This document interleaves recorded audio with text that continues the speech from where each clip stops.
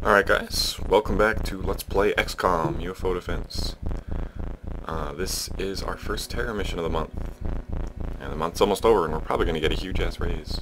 Get a ton of money. I already saved it. And we have a rocket tank. And let's get some smoke grenades prepped. I think we're at the back of the map so we don't have to worry about people shooting in. Another thing I do in terror missions, if you're not in such a position that you are sure aliens aren't going to be here. So like say if there was like buildings like right over here and the map extended, is actually drop a smoke grenade like right up in here in your Sky Ranger so they can't actually see into it. It's pretty useful. Another thing is apparently you're supposed to be able to see out the back of your Sky Ranger like this. At the very least it reveals terrain.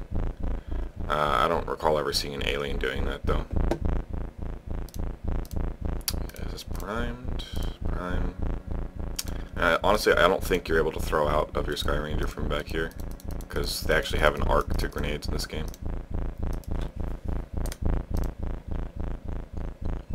I'm going to actually give the aliens the first turn to deplete some of their time units, because I'll actually explain how reaction fire works real quick. Let's take Alexander here.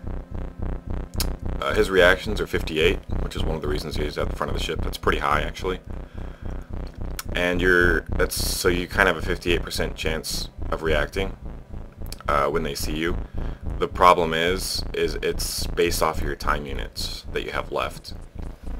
So I'm not actually, I'll look it up later. I don't remember the exact formula for it, but it's a equation based on your remaining time units and your reaction fire. It might just be if you have higher reaction or a multiplication, such that if you had say 100 time units and 50 reaction, and an alien had 200 time units and 50 reaction, if you multiply those together, if the alien had like came below a certain threshold, like if you had full time units and he dropped under 100 and you had the same reaction, you would be able to shoot at him when you saw him, something like that. But I'm actually going to give it the first turn and get every civilian on the map killed.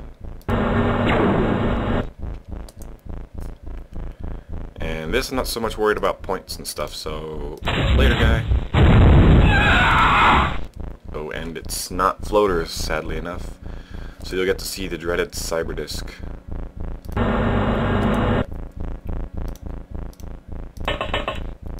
This to give my tank a little bit of cover. I think it landed on the bridge there. Good old Barbara and Manfred.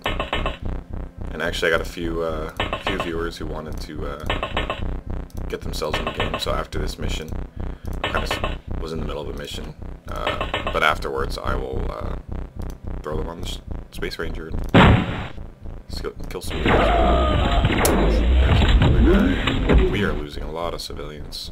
Wow.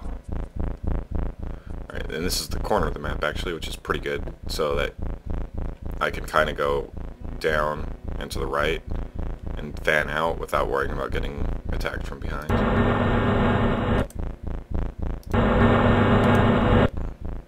I'm actually going to drop another rocket here somewhere. Got you. It takes a pretty accurate even, with their low chance to hit snapshots. We're seeing another alien. Way to F over there. So let's grab good old Mr. Alexander. Put him right here. Have him kneel. And what's that math? 20, 33, so we can do both. So I'm gonna do an auto shot first. They're already killing all the civilians in this map, so I'm not really worried about hitting them. If you hit... Fair enough. If you hit a civilian and kill him, you lose like 100 points, and if the aliens do, you lose like 50 points.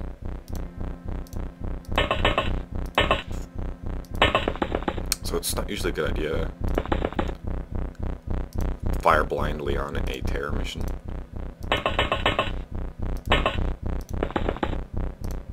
course, it doesn't make a distinction if your own troops kill each other, I don't think. You just lose the operative. Another trick that people do with, like, throwaway guys is to prime this grenade and run around with it. Because if you get and just run him forward as fast as you can, because if you get shot, he'll drop the grenade and it'll blow up. Maybe prime it to 1 or 2 and hope the aliens move forward after killing them, or run them into a building. Oh, they're using Psi already. This is gonna suck. Oh crap. Oh shoot.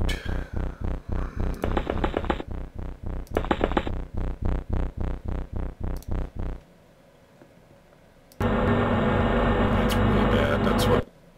That's what makes sectoids hard. And here's our cyber disk.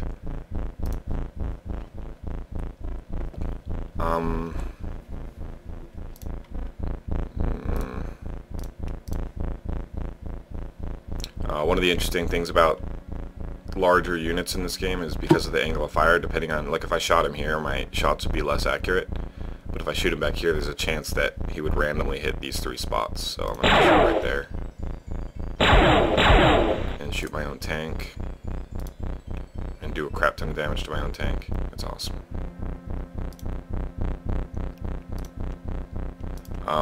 And one thing about cyber disks is they're, especially on Superhuman, they are essentially immune to conventional weapons. You have to kill them with lasers or explosives. So if you do find us, and they blow up when you shoot them. So if you do find yourself in a terror mission against cyber disks, and you do not have any kind of heavy explosive or laser weapon, you should probably just abort the mission and take the loss. If you go to a terror mission and immediately leave, all you get negative points for is the dead civilians, which is like 300 to 400 depending on how many spawned. That's far better than if you ignored it. If you ignore a terror site, you lose 1,000 points. So we'll always at least drop a Sky Ranger there. Maybe if you see aliens right in front of it, kill a few. Ooh. I don't think I have time units on... Yeah, I do. No, I don't have enough. Uh-oh. I don't think he has vision on those guys. I get a snapshot from here. Get lucky, maybe. Get lucky. Hit him, but it didn't kill him. Right now would be a good time to have the mind probe to see where the leader... It's a leader or commander is when sectoids start getting psionic abilities. And if anybody's ever played this before, they know about the good old ethereals, which every single one, I believe, has psionic abilities, and they suck really, really bad to fight.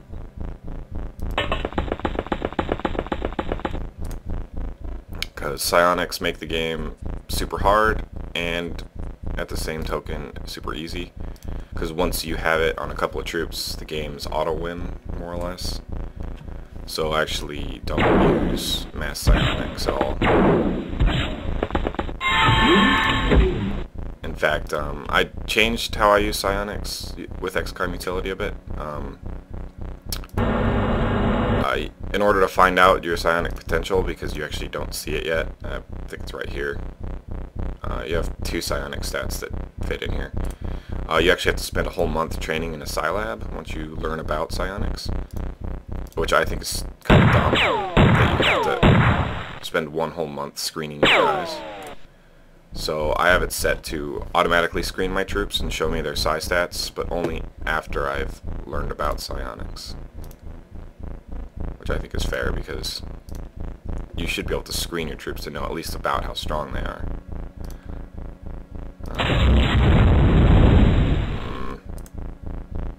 I missed him. Oops. Alright, let's try that again. And he totally missed everything on the map. Good job. Fucking tank. So bad at this game. Alright, let's see if my guy shoots up his own tank some more. God, this is a horrible start for a terror mission. They killed every civilian already. I've already got fucking psionic commanders trying to kill me. The worst thing that can happen too is that he's only panicked my troops so far. They actually can mind control your troops, which is awful. Sweet! That's the main thing you want to learn psionics for, is to find out who can, who has a decent psi strength so they don't get mind control every mission.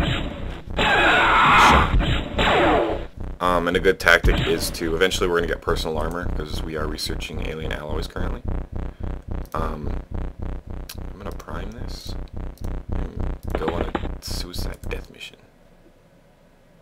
No, I'm just going to open this door, this gate here. I hate grenades sometimes. There it goes. Uh-oh. Out of TUs. Oops. What was I saying? Armor. After you get personal armor, you can get power armor and flying armor. They both have similar armor values. But one thing about them is they're immune to certain weapons, because certain, like pistols, and I think maybe rifles, but I know pistols for sure, are quite literally unable to do any damage to you. So what you can do is give, if you don't want to just immediately sack your low psi strength units, you can make sure all your good troops have power armor and stuff, and you can give the crappy troops pistols and let them scout, and I think even regular grenades they're immune to. You can give them those and run around and scout for your guys, and without fearing either I killed the commander or he was busy. The aliens also panic too, so if you're, even especially on Superhuman, because there's so damn many of them, if you start killing all their guys, they start freaking out. Especially I think floaters are scaredy cats. Where's this guy at?